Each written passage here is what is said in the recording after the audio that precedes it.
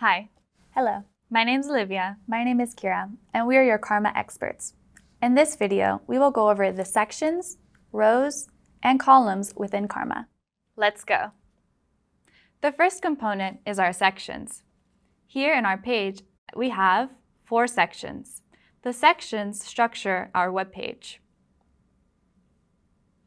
All sections are customizable, and you can also add new sections. Here, you can add a section where you see a black circle with a plus sign. You can also go to the end of the page and click Add New Section. In order to customize each section, you have to go to the top right corner. Here, we can change the color of our section,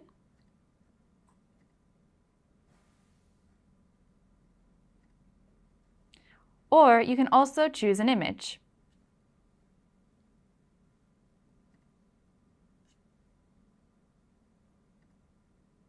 You can also change the padding of each section.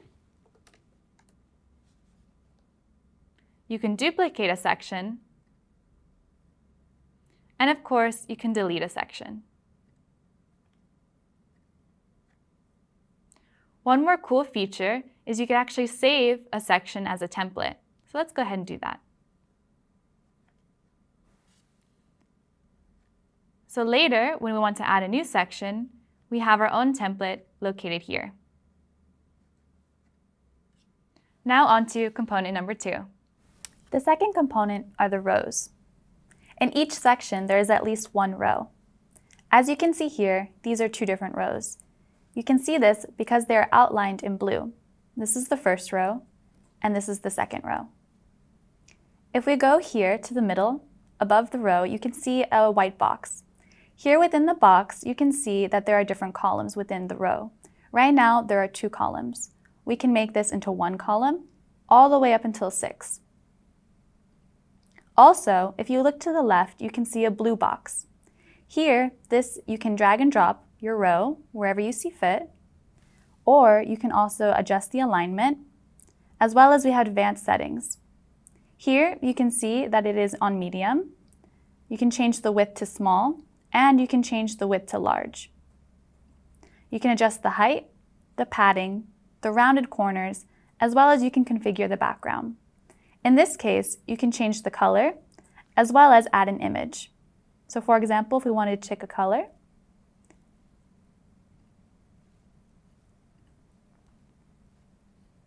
also, one more feature is that you can add a row. If you click on the upper right, you see this blue button. It says Add Row. And here we go. The third and final component are actually our columns. You can adjust the width of the columns using drag and drop, as you can see here. You can also add in elements within the columns.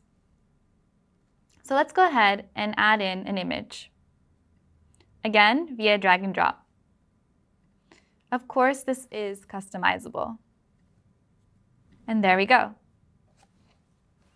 We hope you enjoyed this video and see you next time. Thank you.